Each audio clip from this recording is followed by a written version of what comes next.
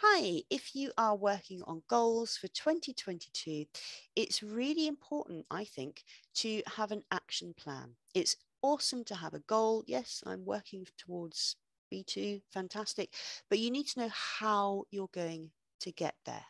So your goal is like your destination, but your action plan is like your map of how you're going to get to the destination. So you might want to make kind of weekly steps that you're going to take to get you towards your goal.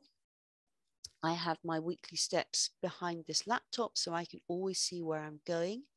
But whatever it is, you need some kind of concrete action that you can take on a regular basis to get you where you want to be. My name's Sarah. I'm an English teacher and language anxiety coach. Thanks for watching.